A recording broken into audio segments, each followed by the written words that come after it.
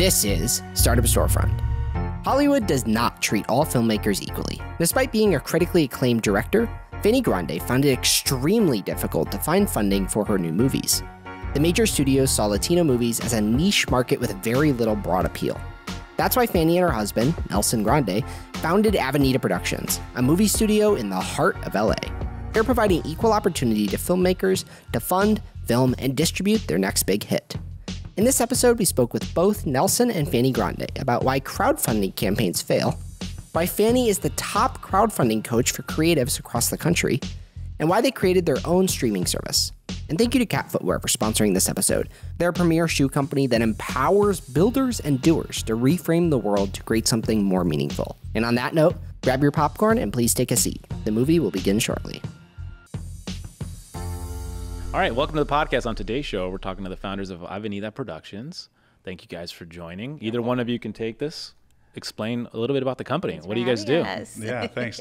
We are a non-traditional movie studio, and our mission is to democratize access to Hollywood, specifically for underrepresented communities. And the way that we do that is by providing solutions for funding, production, and distribution.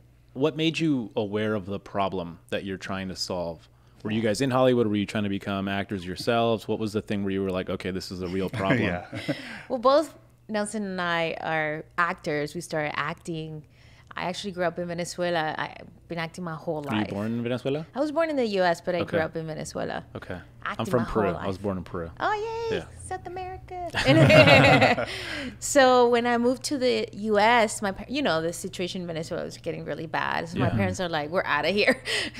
So we went to the U.S. and I was so excited because it was going to be closer to Hollywood, where Right. Did you come right to California, or were you? I moved to Denver, Colorado to go to university. So closer to Hollywood, but not quite. Yeah, well, to me, it was like the progress. same country. I didn't realize how big it was. We moved to Massachusetts, and I still don't know why. Yes. But whatever. So we ended up in Denver, which by itself was a huge culture shock from the Caribbean to there. Sure. But when I was in college, I wouldn't get cast in any of the college plays, and I'd be like, why? I don't understand. Even like the local stuff. Just, yeah. So the dean of the college pretty much said, well, people are not going to, she literally said, people are not going to believe you can play these roles because I'm a Latina.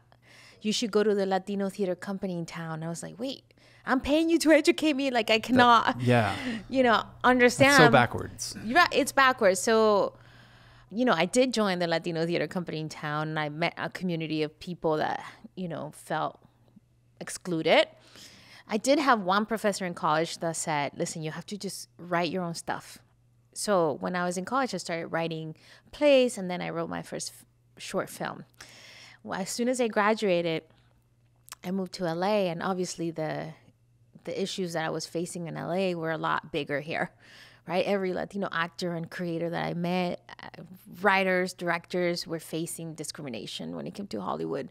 And the few roles that were available or are still available are usually negative stereotypes, And I'm like, I don't want my community represented this way, especially because I come from Latin America. Like, we have lawyers and teachers, and we're all Latinos. Yeah. Right. You mean you don't import them from the U.S.? No, we have them. So I was like, wait, I'm pretty sure we have them in this country too. And obviously we do, right? Yeah. Latinos are It's not like California's view of a Latino. Like There's a lot of diversity in what that means. Yeah. Exactly, but not in media. And it's, to this day, if you turn on the TV, we're usually the criminals or something like that. Or the props. So Exactly. I decided to keep creating films and to cast my friends. Actually, I cast Nelson in one of them. Yeah. Nice. One of the first films we got shot 15, 16 years ago. More like 20, but sure. All right. So that's how we met. Yeah.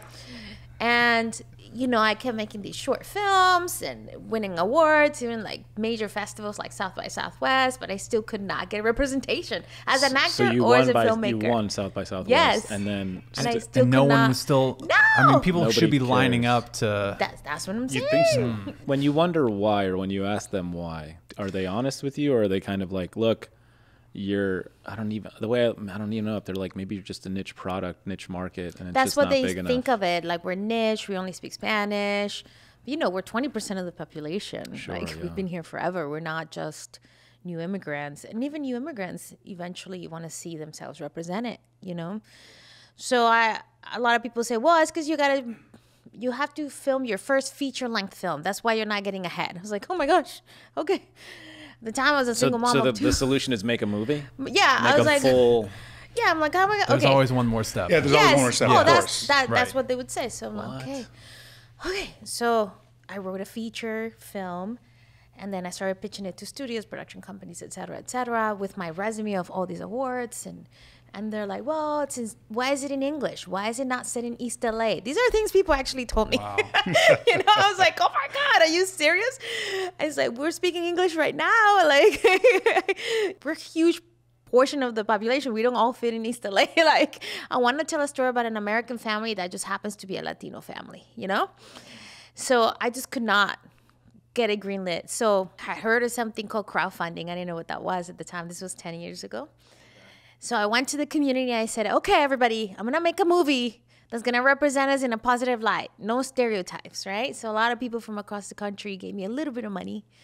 And it was awesome because I raised enough money to make the film. How much did you raise? It wasn't that much. It was about $50K, right? To make a feature film, that's because that's all shoestring budget. That is, Well, I had to have more fundraisers after that. But the beautiful thing about this process was that I actually filmed it in Texas, in a border town. And people had seen the crowdfunding campaign on Facebook and social media. So a lot of people showed up. So I didn't have to pay for one extra. I didn't have to pay for any locations. That helps a lot. My picture car. So that money went really... Somebody even said, hey, I have a crop duster. This is before drones. so they showed up on set with their crop duster Hang your cameraman in the out back of their truck. That's literally what happened. And my DP was like, okay. So he flew, and I had aerial shots in my first feature, which was unheard of back then, Right. And the movie came out really beautiful because it was a labor of love. What's the name of the movie? It's called Homebound. Homebound. You can still watch it. Yeah. Right? But then nobody would buy it. Like there's no distribution. They were like, well, there's no celebrities. I'm like, okay, I can't afford. We have two, J-Lo and Sofia Vergara. They're not going to do my movie. Like, I'm trying to make celebrities. So I went back to the community because by this time, so many people were invested in this movie, right? I went back to the community and I said, okay, this is the situation. So people started requesting the film at their local movie theater. It was really beautiful. Really nice grassroots movement. Yes. So I toured the whole country, and that's how I finally sold the film. I sold it to 2 companies, actually, and it's still going strong. Like, the movie's still going 8 years later. And, other filmmakers started seeing what I was doing, and they're like, how'd you do that? Especially Latino filmmakers, right? So I started sort of like help. At the time, I was part of the board for Nosotros, which is the oldest nonprofit for Latino Hollywood. And it was founded by Ricardo Montalban. So I had access to so many filmmakers. And so I was sort of helping them with their projects as a hobby, kind of. Because I had to work. I had 2 kids. I was doing my own thing. And at the time, Nelson and I, even though we've known each other for a very long time, he saw me coaching people and helping people raise all this money. And he was like, babe, what are you doing? This is a business. Yeah, I saw how she was hustling, and I said, wait a minute.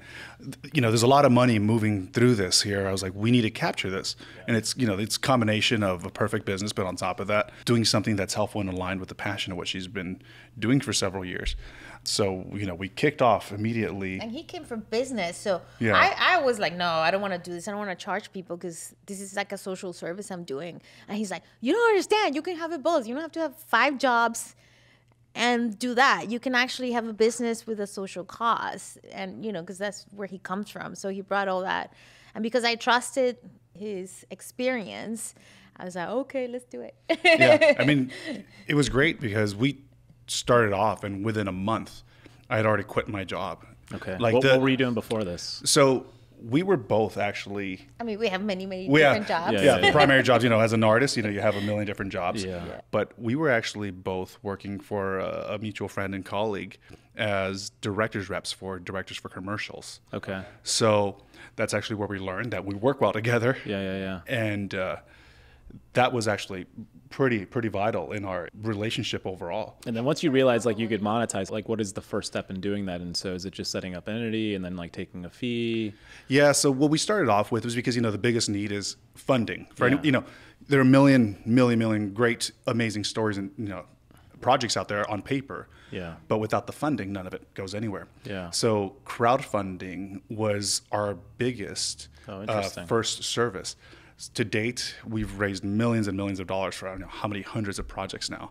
And is it on Kickstarter, or like what do you? Yeah. We started using other people's platforms, but as Now of you built your own. February, we launched our own. Oh, nice. Congratulations! Yeah. What's Yeah. it called? At South by Southwest, we launched it. It's called Support Our Story. And is it just Latinos, or have you guys branched out? It's for anybody, okay. but I will say most people that use it are members from underrepresented communities. We're all about diversity and inclusion. That is our niche. That's our fight. That's what we thrive. And we're very proud of this platform because we just launched. We already raised close to $500,000 for projects. The success rate is 96% compared to the other platforms. And what we did was, because I was coaching people how to crowdfund, we sort of took that knowledge and we put it into the platform. So as people are crowdfunding, they get coaching sent to them every single day, telling them what actions to take. Yeah, On their crowdfunding. On their actual crowdfunding Because it's a real platform. hustle. Yes. A lot of people don't It's realize hard, it. it's It's not just hard, like put it out there and let like the social media do the work. It's like you need to be front You and actually have center. to campaign. That's why it's called Yeah, campaign, and that's yeah. the thing behind it. The number one reason crowdfunding campaigns fail is because of lack of information and guidance. On top of that, there's an abundance of information online because there's several types of crowdfunding. You have equity crowdfunding, and then you have product crowdfunding, and then medical bills and all of these other things. But what we do is we focus specifically on artists.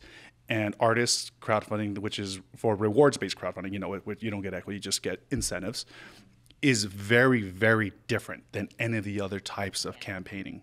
So when we focus specifically on the creators and we provide them with this coaching, it's a game changer. We're raising 4 times the amount of the competing platforms. And you think that's why? Because you've sort of we you've absolutely solved for the failure Oh rate. yeah. We're looking at the data. We were looking at the data again this morning. We're always on top of it, looking at what's actually the driving force behind it, and it is the information. And we have anonymous feedback from our campaigning clients, and it's all about the coaching. So what's the playbook that you've set up? Because like we've talked to a lot of founders who have maybe done a one-off crowdfunding, and like that takes a lot of effort. But for you, both having done this so many times and specifically for artists, is there like a set playbook that you go by and that you coach them through? Like, okay, you've got to feature this in your video. You've got to do this amount of posts about it. Like, talk us through that. I'm the top crowdfunding coach for creatives in the country, so I sort of just took everything. Legend. Yes. Let's go. I'd be kind of out of necessity, right? I didn't know this was going to be a skill. Yeah, should we just gotten funded in the beginning, none of this would have been Sometimes necessary. this is why But things don't work out so that you can figure stuff out. So I did notice that certain things worked for everybody. Those are the things that we added to the platform. But that being said, we do have a lot of coaching in the platform that not everybody gets. So you're not going to get the same coaching as you are. Why not? Right? Why not? Because it's triggered by where you are in your campaign process. So some people are like, oh, they really planned it well and they raise 50% of their goal on the first day, and then that's it. It stops, right? So the coaching for them is different than somebody who's doing it steadily and, wins at the end. So we have the technology that we created triggers depending on where you are, depending on your every step they yeah, get a there's several points of Yeah. recognition you have to do with a ton of different types of smart. metrics. We also have live coaches, so a lot of times if people get stuck or they just want to talk to somebody, they can actually talk to somebody for an hour, 30 minutes. Yeah. It makes a huge difference on their campaign. The best one I've ever seen, and just a small data point, is this person kept raising, and they were like, if I get to within 10% of my goal, I'll wear like a bear costume. Yeah, we do a lot of that. And so somebody, and this was We years have them paint ago. their face. Some people shave their heads. Not women. Right. We had a client that had shaved his beard for years. So it's like, I promise you, if you post that you're gonna shave once you get to $20,000, people are gonna give, especially your family. Boom, he got it. It's in amazing like a that kind of day. spectacle Yeah. works. We're going to do that with Nick. We're going to shave his head. But you gotta be like, you gotta be game. You Yeah, gotta no, be like, I'm gonna do this. I'm gonna have fun because people. It's the conviction that people respond to. Yeah. Exactly. And the mission Yeah. of your project. Okay, what are you doing with this project that's gonna transform the way your community is portrayed? At the end of the day, that's really what fuels people. So then once they have the money, let's say they meet the goal and then they're out to like make the movie. Yeah. What happens then? How are you guys So what- involved in? Yeah. Phase 2 of the Yeah. pipeline here. Yeah. A lot of our clients are like, I have all this money. I can't afford any place.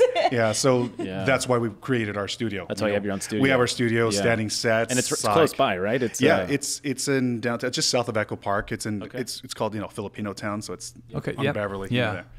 I tell people it's it's close to the Tommy's out there, the original one. That's usually a landmark most people recognize. Yeah, if they're from LA, absolutely. Yeah. Yeah. So because again, most of these communities and creators don't have access to these type of facilities, we wanted to incentivize and give them access to the place. So we put this place together. And the cool thing about it is that we thought of all the amenities. We have, hair and makeup room, changing rooms, makeup stations, production office. We just had a dedicated fiber line brought in for, remote directing if needed. Just we pretty much put together everything we wished we had. Yeah, you put it in there. We for put it them. in there With for standing creators. sets, we have equipment. So we have like a fake bodega, an apartment, a restaurant, Yeah. a courthouse. You have a chapel too, right? We have a Yeah, chapel. Yeah. chapel. And a jail cell. People tell us, oh man, I could do my whole thing. Right. Yeah, people start adjusting their stories around what's Exactly. everything that's there. And it's great. It's cool because we've seen it dressed up in so many different ways already, and people bringing their own creative looks to it. really cool. And it's just fun to see the different looks that the sets have. I'll say people walk into it and cry because they don't think they have access to a place like that, especially people of color, LGBTQ women. Like, it's really like, wow, okay, so our passion really is helping people's dreams come true, and we're just doing what we can. Okay, two things here, right? So I'm a real estate developer. In doing that, I meet with entrepreneurs, and to some extent, I'm like literally building their dreams. Yeah. Oh, yeah. Exactly. There's a lot of pressure to doing that. It's a lot. You guys go to bed every night, and you know that you're kind of responsible Yeah. for people's. It's on you. Yeah. But with Isn't that terrifying? It's a yes and no, right? It is. It's a yes and no because, listen, You're comfortable with business. it. Yeah, business, we signed up for this. Listen, Hollywood's a tough industry. No matter what, no matter that's true.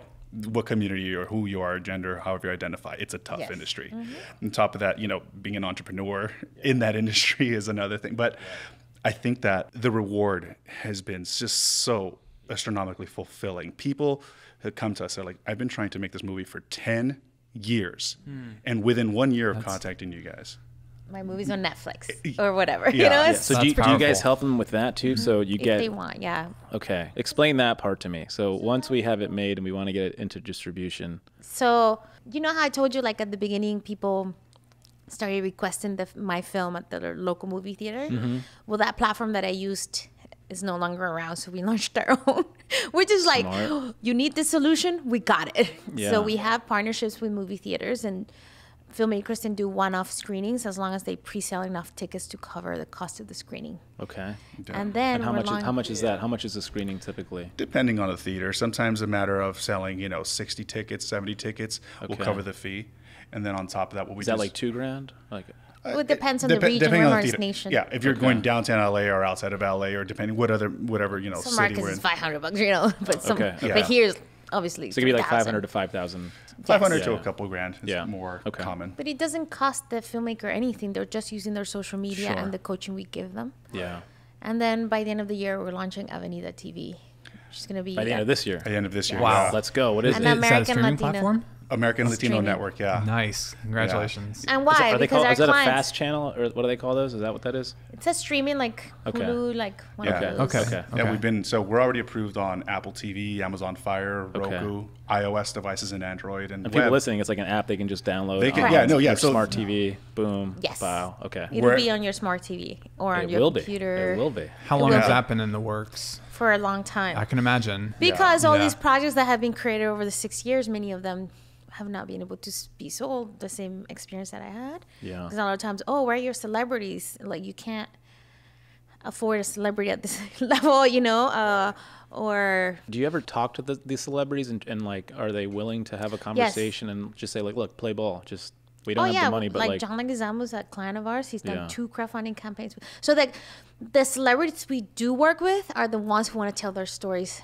their own way. They want to like right. They want to EP Well, with it his like or- the Latin history for morons. Yeah. I mean, that was his story in a Yeah. very unique way. Yeah, and he did that. I don't know if you saw the campaign, Phenom X. It's like a comic book, and that got picked up by a huge publisher. And I think his goal is to turn that into like, he wants like Latino superheroes out there, you know? Yeah, he goes to, so in San Diego, there's a place called Barrio Logan, and in Barrio Logan they do Comic-Con, but they do it their way. They call it Border X. ChicanoCon at Border X. Yeah, Border. Yeah, That's where we had their meet and greet. The meet and greet with John down there. Yeah, for the campaign. So we brought Border X to the city of Bell. I know. That's our development We love project. David so much. Yeah. That horchata beer is something else. It's really, really And good. his wife has brujas. Yeah, That's he is, really yeah. cool. But that concept is, it's so we went to an event where I met the founder of Comic-Con, and so he went through how he got started, and for him it's a really crazy story to think about today. But the story basically is something to the effect of, he was a weird kid, weird in quotes, in the society then, where he wanted to dress up as his favorite superheroes. He connected with them, but he was weird. And then by putting himself out there in the world, he realized there was other quote unquote weird people like him. And then he was like, let's all meet and be weird together. And this little seed turned into Comic-Con, and it was really small at the beginning, and then it grew, and then Disney acquires Marvel, and now Marvel movies are being made at a rapid clip with a lot of funding, and all of a sudden this turns into an empire. And for him, it was no more than he just wanted to be weird with his friends that were also weird. That was it. That's cool. And so when I think about ChicanoCon, I'm like, here we are again. It's the same exact thing, right? It's people little by little by little getting donated comic books. But why does ChicanoCon exist? Because it's really hard for our creators to have a platform at Comic-Con. Right. So it's on a response to, all right, we want to also participate. Yeah. The thing is, Latinos buy 1 in 4 movie tickets. We consume the most media. We are almost 20% of the population. We only get about 5% of roles, and they're mostly negative stereotypes. Behind the scenes, we get about 2% of roles. And we're the 7th largest economy. Yeah, if we were our own country, we'd be the 7th largest economy in the world. So what we're doing is smart, because there's a whole community that doesn't have representation, and we're going to fill that gap. Yeah. And that's what we're doing, you know? Even with beer, I remember like just in this small way, right? So it's like we're bringing this Latino brewery to a 98% Latino community in Bell. And here's the coolest part for me. So it's like, that's cool enough. But the coolest part was then there was a kid who ended up working there as like a beer tender. Latino kid. All of a sudden he's like, oh, like they're going to teach me how to make beer. I never even thought of that. And now he works for George Lopez at his brewery as the master brewer.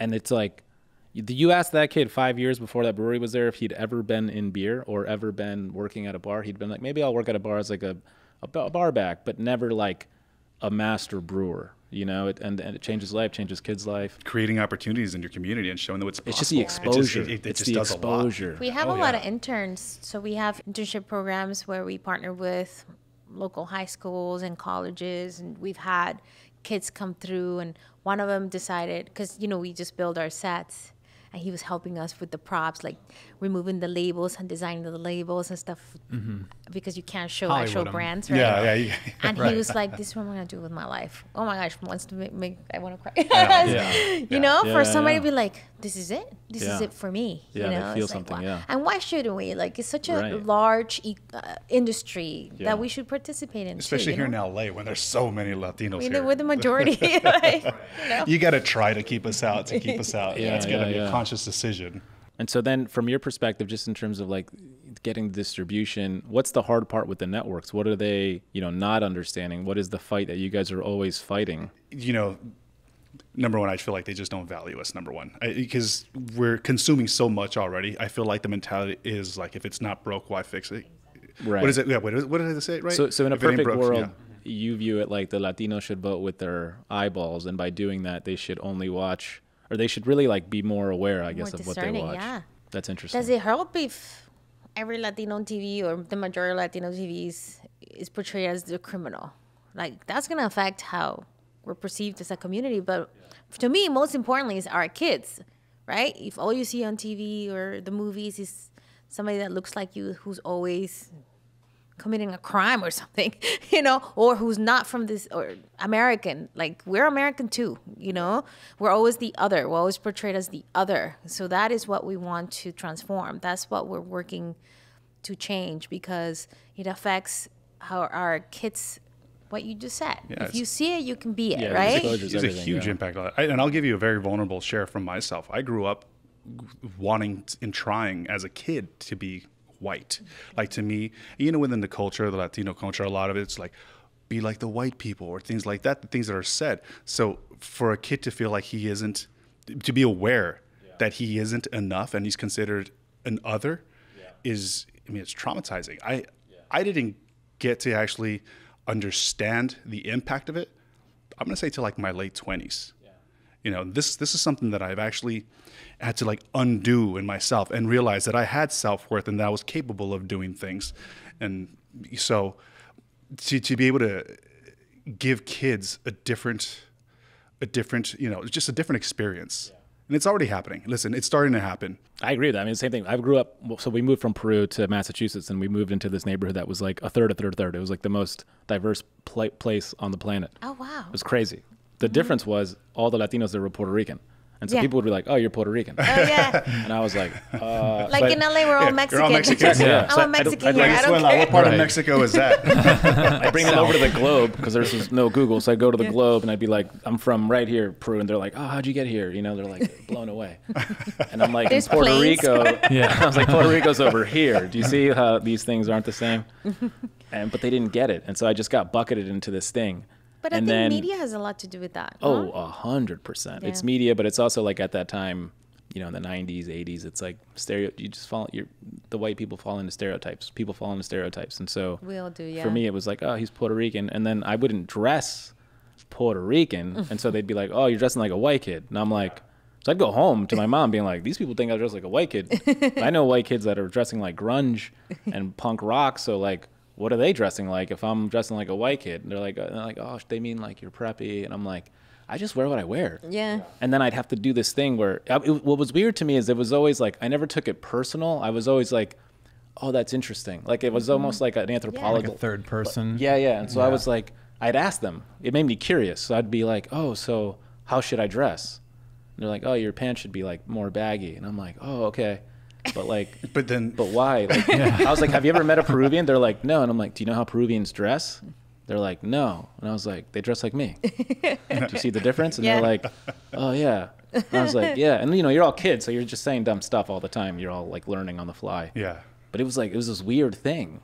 When I went to high school, and then it was even more on display, because in high school everyone's finding their personality and all this stuff, and so now you're wearing like different sneakers and you're really like experimenting. And it was I just remember it being like, man, it's hard to fit in, right? It's hard to like, who are you really? Down to being told that we're not American. I don't know about you. If you grew up in Peru, right? To us, America is the continent. Yeah. Like, why are North Americans more Americans than South Americans? So I'm always like, wait, I don't understand. Yeah. Yeah. If you look at the history, like Amerigo Vespucci never even made it to North America. Isn't that big? But it's culture. It's so cultural. And you get to see the programming though. It's really the programming of like TV. We talk about this like even with food, right? It's like I'd never seen fruit roll-ups and Gushers in my life until I went to first grade, and I'm sitting with all these 5-year-olds around me, and everyone's opening their lunchbox, and I have like real food, and they have not real food, and I'm like, where is this coming from? I'm like, oh, and then you go home and you start watching like Nickelodeon or like Disney Channel. Saturday morning cartoons. Oh, look at all the programming. And then you're asking your mom, can I have those things? They were like crack. I'm like, these things are delicious. But at the same time, you full of sugar. And right. Totally, yeah. It's all. But you realize the programming. That's what I became very aware of. I was like, oh, it's it's what they're watching means what's in their lunchbox. Interesting. And then you realize brands own everything. Or like if you own the eyeballs, you own. People think they have free will, but. No, not so much. No. Well, we're just influenced. We're influenced. And, also, it's cultural constructs, right? You put somebody in a box because it makes you feel like, oh, okay, I know how the world works. This is who... And we all do it. We do it too. Everybody does it. I tell people like Peruvians are some of the most racist people you'll ever meet. And they're like, it's the same people. They're just different colors. It's like, it doesn't make any sense. Yes. I think it comes down to culture, right? It's cultural, and I also put some of it on human nature. Listen, everyone wants to feel validated and special, and what we do is we all clan up. We find ourselves groups, and you try to find how your group is better than another group. And I think that all stems down to like insecurities. A secure person really just doesn't care about that stuff. So it's the ego you got to get rid of. Yeah. Yeah. for you guys, do you think anything's changing on the distribution side at all? We're getting 2 seasons of stuff. I think what's happening is the conversation is changing. The conversation is changing. Is the boardroom changing, more women? No, so there's not enough of us in power, right? Yeah, the decision makers. Yeah, so there's still this, we're the other. That's still very prevalent. This is why we're doing what we're doing, because our goal is that people will understand, like, hey, we're just American as you are. We just have different, and we're not a monolith, obviously. We're so different within our own community. So the issue is that there's so little content being created for the community that one thing comes out, we expect it to represent everybody. Like you just mentioned a show and you're like, I don't know, it's not my cup of tea. It was like, I completely get it. Or gentrification. Right. What was it called? Gentrification. Gentrified. Like, I understand, but it's not meant for every Latino in this country to identify with it. There's a lot of people that were like, oh my God, this is the first time I ever saw myself. For me, when I saw One Day at a Time, the remake, to me, I was like, oh, this is like me. This is how we talk. Because, they're Caribbean, That's funny. But because there's only one at a time, like, it's not going to, like Mayans, for example. That's obviously not my culture at all. Right, But people love the show, and it's only fifth season, thank God. And for me, my philosophy is like, as Latinos, we just got to watch anything Latino just so that we can send a strong signal to Hollywood. Hey, we want, and then there'll be more options, because right now what's happening is like we get 2 shows, they're not get marketed properly, and after the first season, maybe the second, if we fight hard enough, and they'll give us a second one, and then it gets canceled. So, but also as audiences, we have to support these creatives. The fact that Gentefied got made is a freaking miracle, because I talked to the creator a couple weeks ago, and she was telling me, I was like, oh my goodness, a miracle that he even got made. So, but when he comes out, we're like, oh, that doesn't represent me. I'm not going to watch it. Oh, yeah, but what did you say? But Nelson's like, oh, it doesn't represent you? But you watch Star Wars? What? Like you go to space? You look at this. So while you were talking about this, and Nick, everyone will tell you, I don't watch television or watch movies at all. I've never watched a Star Wars. Oh my gosh. I've never watched any major movie. And I joined this tennis club where everyone there is like this Hollywood producer that makes everything on TV. And I'll like freely talk about my opinions on their shitty show. Like I'm like, I saw like 5 minutes, and then they're like, oh, I wrote that, and I'm like, yeah, it could have been better. I think spend more time next time. At that point, you have to just own the joke. Right? You're like, right, whatever. But this is the thing. Like, I don't watch any of this, and I'm maybe starting to consider maybe this is why. Maybe because that when I watch these things, like, I don't need people in these stormtrooper outfits. What's the point of that? Like, I'm not high. I'm not on acid. I don't understand. Like, I just don't. Entertainment. I know. The fantasy of it. But the whole like. For me, it's like I love documentaries, love those. Yeah. And it's probably why we have this podcast where we talk to real people about real things. Yeah. Well, if it is a truly a volume game, and I would imagine that you are somewhat constrained by how fast you can crowdfund, and how, like, crowdfunding probably has a limit. You're probably not going to raise $200 million in crowdfunding. So have you either considered doing like an outside capital raise, like a Series A or something like that for Avenida to, you're coming out with this new app platform. Are you looking to expand the volume of shows that you can put out to be competitive with like a Netflix or other streaming service? Oh, absolutely. So, we're never going to try to go after the same general market as Netflix is, because but what we are going to be producing a lot of our in-house studio productions. We also have partnerships with other creators who have shows existing on other platforms, who are excited to come over to Avenida TV and have exclusivity there because it's more fitting. And on top of that, we're working out deals with them. So, yeah, we are going to have original Avenida TV original programming on top of licensing a bunch of other content. But when you're talking about capital raise, so Latinos only get 1% of VC funding. And I've been telling everyone we're part of the 1% just to throw them off. But yeah, but not that 1%. Wow. We're part of the 1% of the Latinos that receive funding. So even in that space, because, we have a business, we are a startup with a tech component, and this is a whole new bowl game for us. We are in the middle of raising a seed round, so thank you for asking. If anybody's listening. How much are you raising? Plug. How much are you raising? Right now we're doing on our seed round, we have $1 million left. We already have 600 that we raised. And who right now is like investing? Like, who are your capital partners? Yeah, Are they mostly just like angels or Latitude Latinos? Ventures. Latitude Ventures. They are amazing. Latitude Yeah, Ventures. they Because they're a are. Latino VC. Yeah, they've just been the most amazing partners. They get us. Yeah. They understand the need and they know the market. You know, they have partners that are funding that fund, and they took a risk on us. They're very happy with where we are, and because media is something that impacts every industry.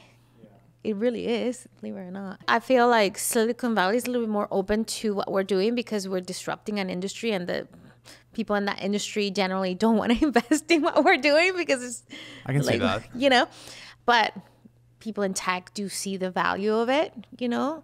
So that's kind of like the people we're talking to, and individuals who are believing what we're doing. So are you raising as a platform worth all The of full, the As the things? Avenida. full, the Okay, full, so the app. full ecosystem. Yeah. Okay. Yeah. The And that's one of the crowdfunding. questions most people ask. They said, oh, That's well. the hard part. Yeah. a Because lot- they want to know what they're investing in. They want that to be simple. The whole ecosystem. So at the end of the day, you're not investing in one movie because that's really risky. You're investing in this platform that allows people to It's like tell an a index story. fund of sorts. It's almost like an incubator, right? Right, But you're right. actually investing in a movie studio, right? So you have Yeah. ownership of a little bit of ownership of the whole system, but also like the content that's getting created, and that's what's exciting for investors. And So it's even very like the unique what media we're doing. house, Oh, yeah. All of it. It's very unique. Is there a valuation or there's no valuation? yet to Yes. your business? Yeah. We're not gonna tell you right here, but you want to invest Hey. because I'll give you my deck This and is how I everything. invested in this drink There in you front go. of We'll us.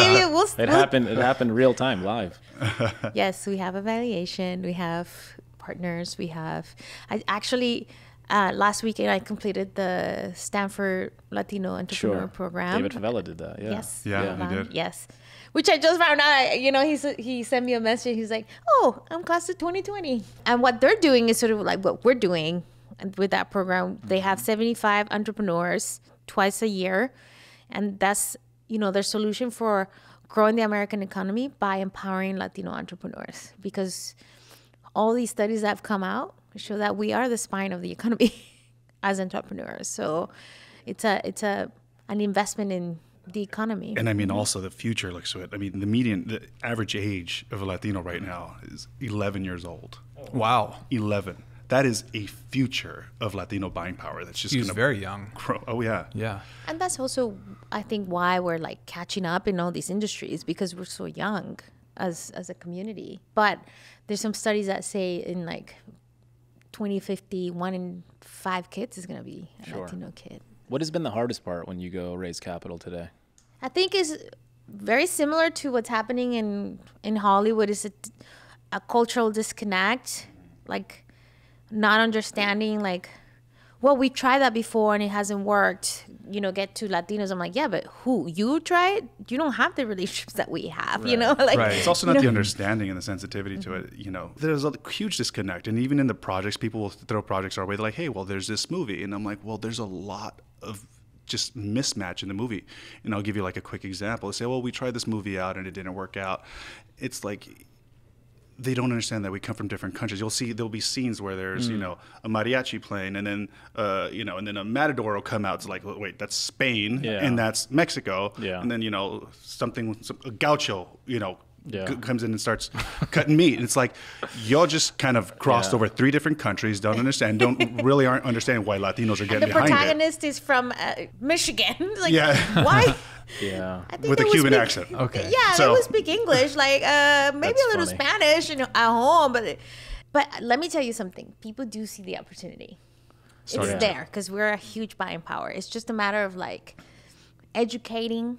So in my head, I'm always like, okay, cool. How do you give people like cookie crumbs to the big picture, right? And so do you think it starts, maybe you've already tried this, but do you think it starts small where you're just kind of like, hey, like I can imagine maybe they're using a cooking show, let's say, and it's like, hey, why don't you use some quinoa, or like, and they're like, oh, where's that from? I'm like, oh, don't worry about it. Just use the quinoa. And then all of a sudden, like, no, where's it from? Oh, it's from Peru. And then it's like, oh, maybe we feature like a farmer from Peru. And then all of a sudden it's like, it's their idea. And so even with, if there's a show, you just kind of go like, oh, maybe like the coffee, and they talk about the coffee in a way that's like from Cuba or something simple in that way that kind of gives them the idea that they can build over time of like, oh, maybe there's something here. Maybe there's a partnership collaboration that I hadn't considered. Who's they? the makers of these things today. So like Oh, the studio system? the studio system today. Oh, no. No, yeah, there's Zero. no the instant response still goes back to what's been attempted and Yeah. didn't work. Yeah. That's why 1 billion remakes. There's no original stories, but there is. There's a lot of talent in this town. In the whole country, there's a lot of talent. Well, I remember we were talking to my wife was on HGTV on like a show, and they wanted us to do a show, my wife and I. And so as we're doing, because they wanted to get more diverse. Yes. How funny. And so, as I'm talking to them about doing the show, which is like no money, by the way. I'm Yeah. like, I make way more money doing what I do for a living. Why would I do your show? Yeah. And then we're going down this road, and they're like, you guys sound too hip. And then I'm like, do I sound too hip? yeah. And From then the they're way like, you we look. don't like what you wear. And I'm like, I'm wearing neutrals, like I am right now, as a matter of fact. Like this is a neutral thing. I don't understand why you think I'm like too hip with my clothing. And then I started that wonder, and so I was like, who's your viewer? Like, who's your viewer? Oh, our viewer's 70 years old. Like, sir, can you The can you be average- less brown, sir? Right? Yeah. I'm like, oh, you're average, okay, and like middle America, I imagine. And then if you watch the commercials in HGTV, you actually pick this up because it's like Life Alert, and like Yeah. adult diapers. A stair climber device. Yeah. And then I'm like, man, how did a gay dude, Yeah. right? But then I realized what the networks are solving for is like they don't want to take any risks, zero risks. They just Yeah. want the rinse and repeat of what's working. We'll just do that. Yeah. And Because, it's a you know, bummer for creatives. But it's I get also- it. I get the CEO yeah. doesn't want to be fired, They don't want to. They're playing it safe. They don't want to be fired. You know. but there's an opportunity in that their return for it's any new network I mean, Oh, absolutely. to own that what domain. one of our movies has to make to get on the green is so little compared to one of these Marvel movies. That's why they make 1 billion of them. And you know, you're asking, oh, what if we start small? Just to remind you, I've been advocating for 20 years. I started in a nonprofit where we advocated. That was the plan. I would go to meetings with studios every year, and they would give us the numbers. And every year, our numbers go down. I don't know how, because they weren't even there to begin with. All we would ask is like, okay, can you cast 2 people, 2 Latinos at one of your shows? Well, I'm like, you cannot even cast 2 of us? 2. If you look at the Emmys, the Emmy nominations, this is the first year 200 Latinos submitted to be considered, because you had to submit. Only 2 Latinos got nominations. 2. Which two? What were the shows? It was Oscar Isaac and what's his For name? Moon Knight? Domingo from that other one. It's like the marriage, like he's married to Chastain or whatever. I can't remember the name. yeah. I'm Him. blanking. Drawing a Yeah. huge blank. And then Yeah. Domingo, he's on Euphoria for like a guest star. Oh, okay. He's amazing. Oh my god, he's amazing. But we had a lot of talent, so it's not for a lack of talent. It's just the process of getting the nomination. The studio has to campaign for you. There's a lot of money involved in it. A lot of the 200 submissions were self-submissions, right? Actors who miraculously made it into a show, and they're like, okay, I'll just pay for it myself. But you can't compete with. So as it is, as the system is set up right now, it's very difficult to break it. This is why we're sort of building our own system. But what's happening is now some of the bigger players are coming to us like, oh, how'd you do that? So you have talent. So that is actually our goal, is to grow and build a pipeline of so much talent that a major Hollywood studio or a company like Meta or somebody like that will come in They and have buy to pay us, right? attention. And then we'll be inside. Yeah, we're That- going for acquisition at this point. The thing is, Yeah. by the time anyone gets to learn how to understand this company and this network we're building that we're going to release is just going to have so much traction. Yeah. That it's the quicker way to go. Have you ever spoken to like the founders of Univision? Yeah. And or like Tyler Perry even Tyler Perry's more in alignment with. with what you're doing? Yeah, that's ultimately what we're aspiring Yeah. to do. We That want makes to be sense. him when we grow up. Look at this man. He started. Have you guys chatted with him at all? Not or- yet, but Okay. we've talked to his former partners. Mm-hmm. Yeah. That is somebody we want to talk to. So if you're listening, Mr. but let me Perry. tell you, he's given to a couple of our crowdfunding campaigns, so that's really Oh, that's exciting. cool. Yeah. Yeah. Yeah. So with every other arm of your company that you've got, and going back to the award show problem, have you ever thought about creating your own award show? I mean, it seems we get asked this often. Yeah, listen, yes, not something soon as immediately, but we've absolutely talked about it. We've sort of like anything our clients tell us there's a need for, we sort of like, okay, we'll do it too. But the funding, production, and distribution arm of the company, that's what every studio has. We're not unique in that way, except that we use unique ways to get those done. I think for me, it'd be great to maybe partner up with like the Alma Awards, who have been around for a long time, or the Golden Eagle Awards, who had a track record, but nobody would sponsor them. And they're no longer in the air. But maybe something that's already in existence, we would partner up and highlight the work. When you think about your entire journey, like what has been like, if there's one story that just really captivates all of it, or like the hardest part where it was about to be over, and then oh man, how many times does that happen in a business, in the life of an entrepreneur? I mean, you know what? Fanny and I have come across those situations at least half a dozen times when you're like, what are we going to do? How are we going to do this? How do we make payroll? How do we make payroll? It's happened in the past. It's like, how do we do this? But we have a couple of key things. Integrity. Do work with integrity, because people can sniff that a mile away. If you do good work and you have integrity, there are good people around here who will understand what you're going through, and they will, it'll come through. And for us, there's just no other option. This isn't a side hustle. This isn't a hobby. For us, this is more than just a business. This is a lifestyle. So one of the hardest parts I think I can share is that getting the attention of potential investors and partners, because those generally are outside of our community. So that has been the biggest challenge. When we don't have as many at-bats as anyone else, we have to be tighter and more spot on every time we go up to the plate. I do think also, like during the pandemic, it was very difficult for us because we weren't allowed to be at our space. We had a smaller space actually. Yeah. And we tried doing the business, everybody from their home, it just wasn't working out. It was very tough for us. But crowdfunding, it's online. So I figured out a way. We had no money in the bank. We're like, we're going to close our doors. But we figure out, wait, crowdfunding's online. We have a captive audience, right? They're at home. So we called all these clients that had paused their campaigns because they're like, I don't want to ask people for money during that freaking world pandemic. But we figure out a way to still crowdfund successfully, not from ego, like, okay, how do you say that your project is actually going to help this industry?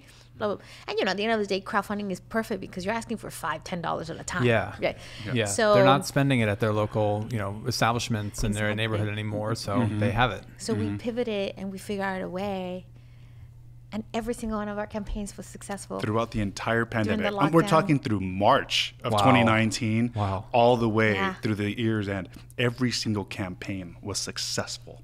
That's when we started building our... To moving to our studio space during the pandemic. We're a little crazy, but you have to be, right? Perfect you have timing. to. We just talk sometimes. We're like, how does sense. this work out? We're like, well, there's no one to tell us no. And somehow that just works. Yeah. We just believe like, all right, It's true. let's jump and God's got us, man. We'll just figure it out. We got a lot of faith. We definitely have a lot of faith. We're like, I feel like when you have integrity and you have good intentions and you have a good idea, like you just sometimes have to signal to the universe, all right, here we go. Yeah.